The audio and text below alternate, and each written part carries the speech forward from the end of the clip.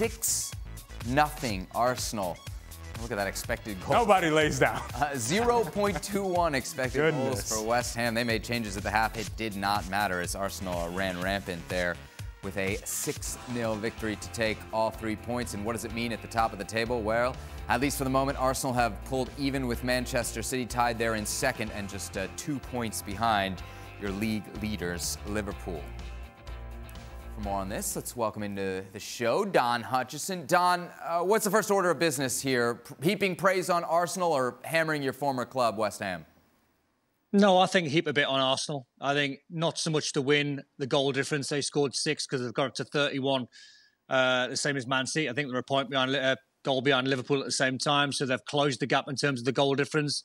The performance was brilliant. I mean, if you want to go on West Ham, they were horrendous. I mean, it could have been 9 or 10. I thought the defending was atrocious from either set plays or crosses into the box. It's unlike a David Moyes side. They very rarely get walloped. They're actually in decent form in terms of probably since about November-ish. But it was all Arsenal today. And Arsenal, I think, produced, away from home, probably a statement win. You agree with that, Stevie? 6-0 away from home? Yeah. Absolutely. Yeah, I mean, listen, there's no doubt that Arsenal are lacking a goal-scoring centre-forward. But if you're going to score as many goals as they have done this season from set pieces, you can't do anything other than praise them. You know, set pieces are part of the game.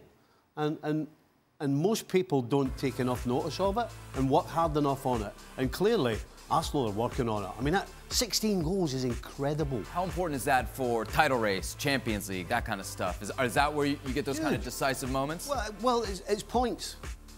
It's points is what it means. You know, you're getting a set piece goal to win a game. It's 2 more points than you would have had. So yeah, but as I said, not enough teams take it on board or don't treat it as important as they should. Because without those 16 goals, Arsenal's not in the title race. That's how important that is. And to that end, Stevie, I would also go as far as to say, if you're going to recognize the qualities of Arsenal and the set pieces, you also have to say that takes work. It's not by accident. Yeah. It's not that you just show up and say, hey, guys, let's just swing it in. You see variety in their set pieces, sometimes a little too much variety in their set pieces, but you see movement inside the 18-yard box. Sometimes they start at the far post. Sometimes they start at the near post. Sometimes they're withdrawn at the penalty spot. The quality of the service is there. The quality and the pace with which the service, how it is driven into an area in which you have players from Arsenal attacking that area. All of that takes work, and all of that takes a coaching staff and a manager that stresses this as an important part of the game.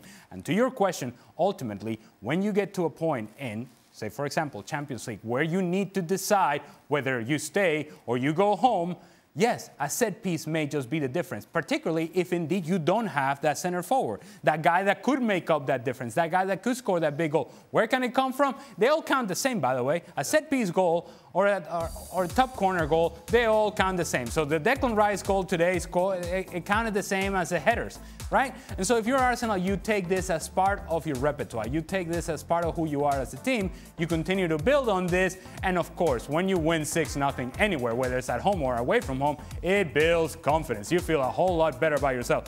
As for West Ham, they lay down today. They quit.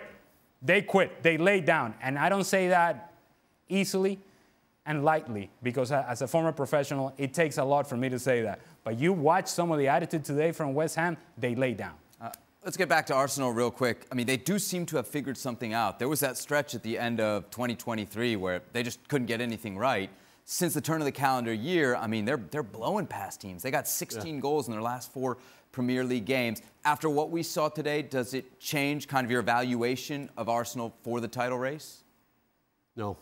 Really? Even what we've seen over the last month hasn't convinced you?